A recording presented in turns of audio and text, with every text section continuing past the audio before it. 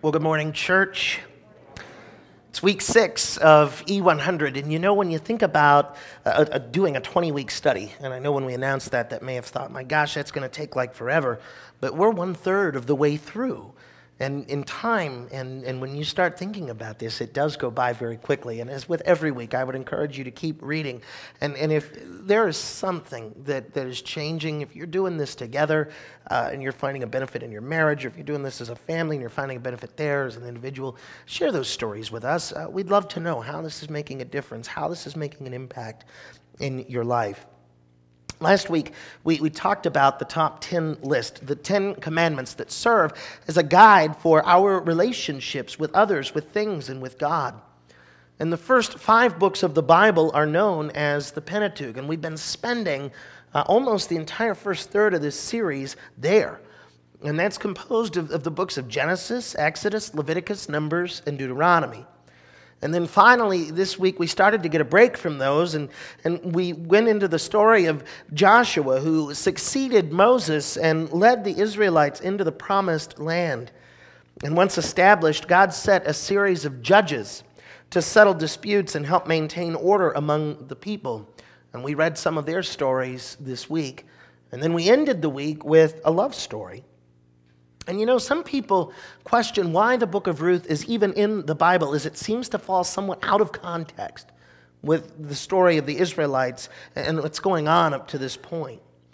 In actuality, Ruth was an ancestor to King David, which probably has a lot to do with this book actually being included in our Bibles. But aside from that, I think there's a lot we can learn through this story, especially about faith and about commitment and about character. So if you've got your Bibles, turn with me to the book of Ruth, chapter 1. And we're going to pick up right at the beginning of this story, and we're going to read through verse 18. Hear these words. In the days when the judges ruled, there was a famine in the land, and a certain man of Bethlehem in Judah went to live in the country of Moab, he and his wife and 2 sons. The name of the man was Elimelech, and the name of his wife Naomi, and the names of his 2 sons were Mahlon and Chilion. They were Ephrathites from Bethlehem in Judah.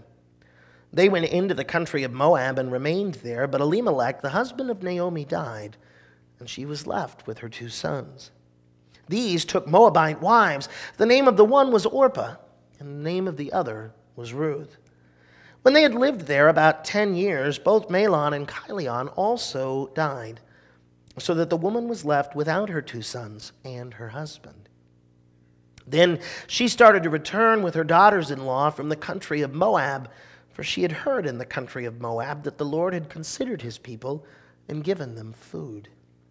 So she set out from the place where she had been living, she and her 2 daughters-in-law, and they went on their way to go back to the land of Judah. But Naomi said to her 2 daughters-in-law, "Go back, each of you, to your mother's house. May the Lord deal kindly with you as you have dealt with the dead and with me. The Lord grant that you may find security, each of you in the house of your husband." Then she kissed them, and they wept aloud. They said to her, "No, we will return with you to your people." But Naomi said, "Turn back, my daughters. Why will you go with me? Do I still have sons in my womb that may become your husbands? Turn back, my daughters. Go your way, for I am too old to have a husband. Even if I thought there was hope for me, even if I should have a husband tonight and bear sons, would you then wait until they were grown? Would you then refrain from marrying? No, my daughters, it has been far more bitter for me than for you, because the hand of the Lord has turned against me." And then they wept aloud again. Orpah kissed her mother-in-law, and Ruth clung to her. So she said, "See, your sister-in-law has gone back to her people and to her gods. Return after your sister-in-law." But Ruth said, "Do not press me to leave you or turn back from following you. Where you go, I will go. Where you lodge, I will lodge. Your people shall be my people, and your God, my God. Where you die, I will die. There I will be buried. May the Lord do thus and so to me, and more as well, if even death parts me from you." When Naomi saw that she was determined to go with her, she said no more to her. I first met Nicole on February 27th, 2009. We were in a pastoral care class together that was on a weekend format, so it met 5 times over the course of the semester for a couple hours on Friday evenings and then for about 8 hours during the day on Saturday. And I still clearly remember walking into the classroom for the first session that we were having and going in on that Friday evening and seeing her sitting at a desk across the room and thinking to myself, that girl is going to change my life. As we went around the room doing introductions, she shared that she was from the Buffalo area. She was a student at United Theological Seminary, and she was simply taking the class at MTSO because it was offered on a weekend format. So as we left Saturday, I noticed a firefighter sticker on the back of her car, and I assumed that her husband was probably a firefighter. I couldn't shake this feeling that something was going on. The next time the class met, she showed up in a different car, which I assumed was her husband's. Turns out it was her mom's. The class ended, the summer began, and then fall semester arrived. I walked into a theology class, and I sat down, and a few minutes later, Nicole walked in and sat down next to me. I was shocked. I was stunned. She had transferred to MTSO and was now living on campus. She didn't have a husband. She was the firefighter. And I was really confused because that feeling was back. During the course of the class, she was involved in a group presentation and was railroaded by one of the group members. Trying to play the nice guy and thinking I could score a date, I talked to her after class and told her I'd be happy to go and get a cup of coffee with her sometime. She didn't say yes. She didn't say no. She turned and walked up the hill toward her apartment. And I thought, well, to heck with her, and got in my car and went home. I dated a few other people from there, but I still couldn't get Nicole out of my mind. And in the spring of 2010, she and I met in a courtyard, and we started talking about Holy Week services, and she shared with me some ideas. And as we continued to talk, I invited her to join me to this dinner that I had to attend annually for a scholarship fund. And so we went to this dinner together, and after dinner, we stood on the parking lot talking for a few hours before she sent me home because I had a paper that was due the next day. So I wrote the fastest paper I've ever written, and then we started texting. And I finally confessed to her through text message that I had this crush on her. And then there was nothing. The phone went dead. And then it rang. And I panicked. Thought, now you've done it. But she called and confessed that she too was interested in me. We talked until 3 a.m. that morning. 2 weeks later, we were talking, and she shared that her grandparents and her parents had shared an anniversary of July 24th. Now, you know me now well enough to know that I'm a planner. So the first thing I did was open up a calendar and look. And that year, the date hit on a Saturday. In 2011, it hit on a Sunday and wouldn't fall on a weekend again until 2015. I told her that 2010 was too soon, but I didn't want to engage in a long-distance relationship for 5 years before getting married. I said it has to be 2011. She said it does. And then there was more silence. And then she asked, did we just set a wedding date? I said it would appear so. And the rest, as they say, is history. I tell you this story because of the pursuit. I pursued Nicole like I had never pursued anything in my life. And I did it because I loved her. And because I couldn't shake this feeling that she was going to change my life. And you know what? She did. And she has. And the story of Ruth is one of pursuit as well. And this passage that we read this morning includes this line that's often quoted in weddings. Where you go, I will go. Where you lodge, I will lodge. Your people shall be my people, and your God, my God. Where you die, I will die, and there I will be buried.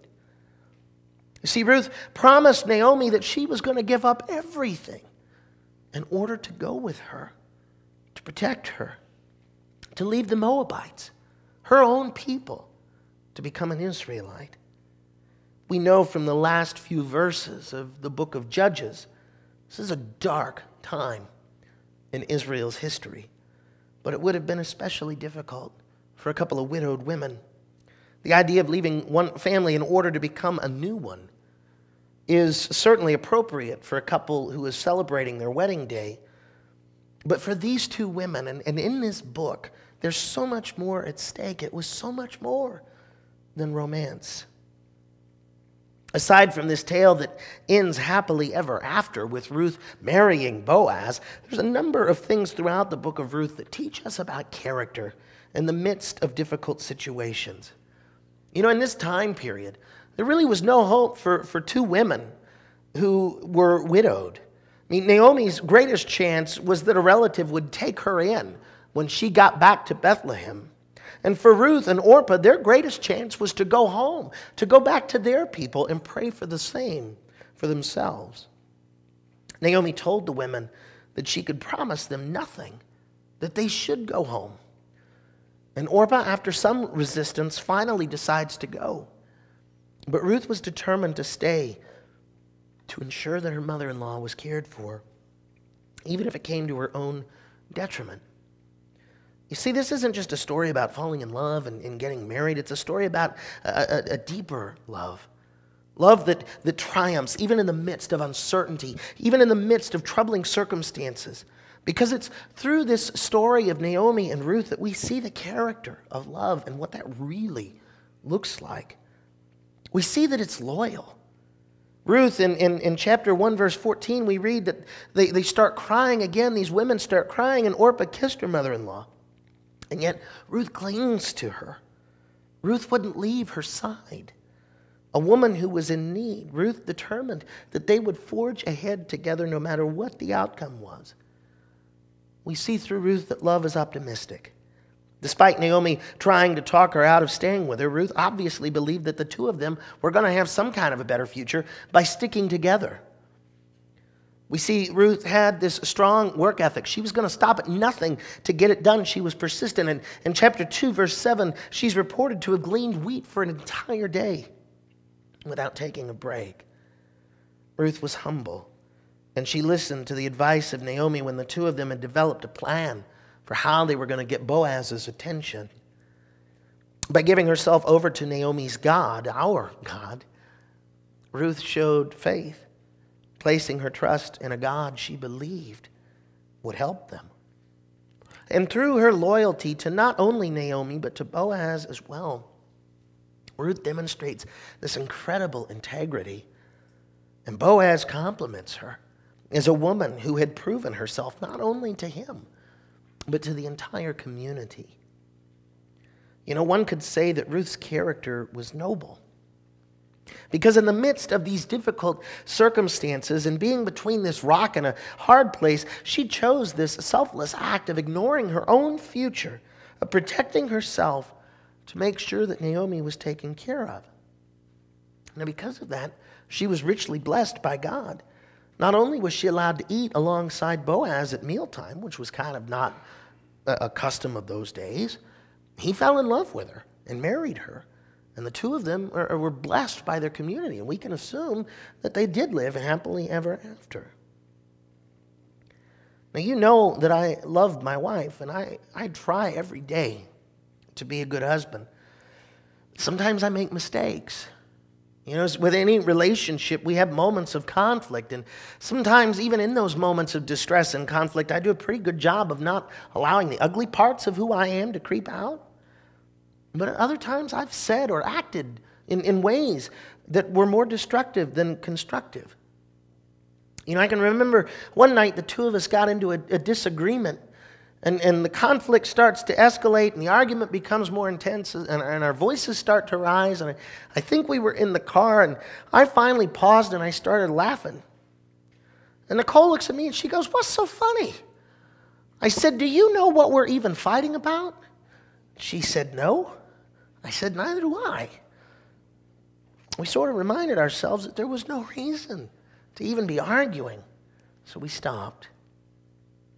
You know, falling in love with someone or with something, that's easy.